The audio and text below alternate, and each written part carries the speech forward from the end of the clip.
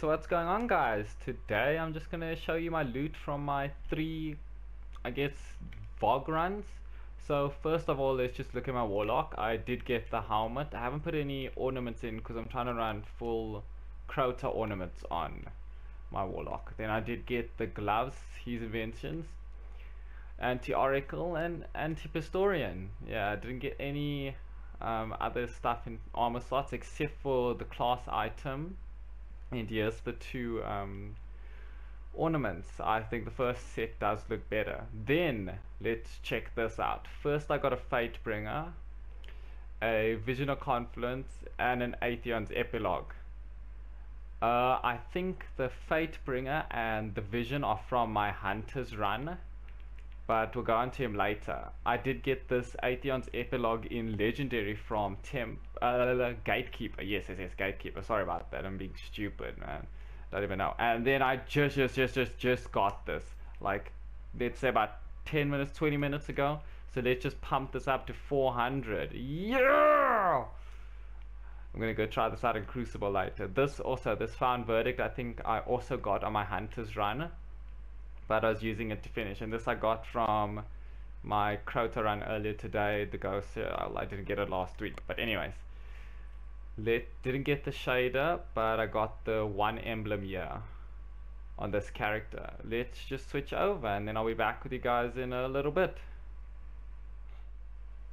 So yeah, I guess we just landed in tower. This is my Titan looking fucking crazy with these ornaments, man. Oh, yo, madness. Anyways, let's get into the gear.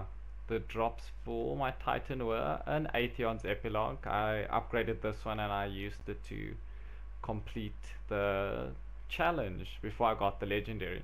And then this is my Vision. I didn't get any secondaries. And then I got a heavy corrective measure. Next we'll move on to the helmet. I did get a helmet. This is the first ornament and this is the second. Next I got a chest piece. Yes, sorry, I was looking over with my gigantic Wi-Fi signal in the back there. And yeah, this is the second ornament. I think this one's more minimal. It doesn't look as great. It's the whole Vex themed look getting corrupted and stuff. And I got a class item. This ornament here does remind me of, man, if it only would load, it reminds me of the Nexus one. This one over here, Mark of the Nexus Undone. I think it looks pretty similar with a reskin, but it's pretty cool. And then this is the second ornament, looking pretty cool. I like that one. And that's all I got on my Titan. This is the old Timebreaker Sparrow and the old ship. And we'll switch over to my Hunter right now and we'll check out the other armor. Okay, and we're back, guys. So let's just go into the juiciness. I don't have any primary weapons here because I dismantled my Prelude's timepiece. So I did get all the raid weapons, including the Vex Mythoclass. So I dismantled this because I ran out of space, so I was deleting a lot of guns today, and that's the reason why I was not using that. And then here's a Praetorian foil, very good. I love this fusion rifle. It was one-shotting oracles earlier.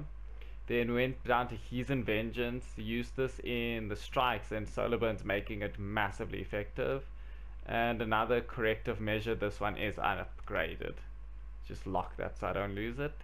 And then I didn't get too many armor pieces. All I got were the boots.